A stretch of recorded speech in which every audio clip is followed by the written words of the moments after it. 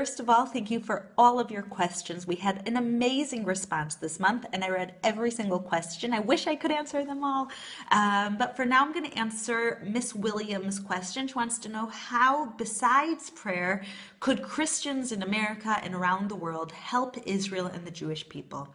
And this is a question that I deal with every single day in my work with the fellowship. From the time I was young, my father, Yael Eckstein, raised me on this notion that Christians love Israel and the Jewish people. And finally, for the first time in history, we're not alone. And it's something that I believe. It's what I've seen is that there are millions of Christians who don't want to change the Jewish people, who just want to love and respect and bless the Jewish people, and they want nothing in return. And so that's my mission here in Israel, to let the Jewish people know that we're not alone. Very often when we turn on the radio and the television and the internet, we feel like we're alone because the whole world is against us. And what I hear within the Christian community is a voice for freedom and justice and the values, a voice for Israel. And so what are some ways that you could let the Jewish people know that they're not alone? What are some ways that you could bless Israel as God tells us to do in Genesis 12:3?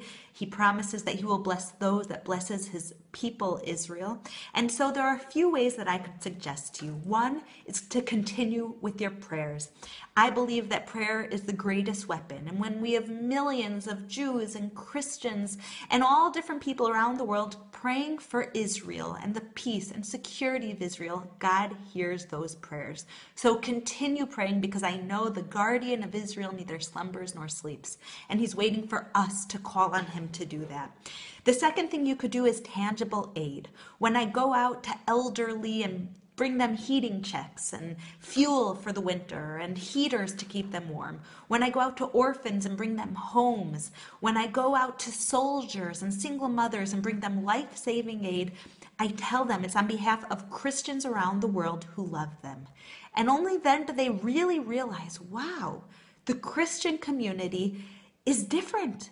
They don't want to change us. They don't want to do anything bad to us. They simply want to bless us, and they want nothing in return. And so many people here in Israel are awakening that Christians are our friends, to this historic and prophetic idea that the Jewish people aren't alone, and that Christians are here in the vision of the Bible to bless the Jewish people, to clothe the naked, to shelter the poor, to feed the hungry. That's what the fellowship is doing on your behalf, on behalf of Christians and Jews.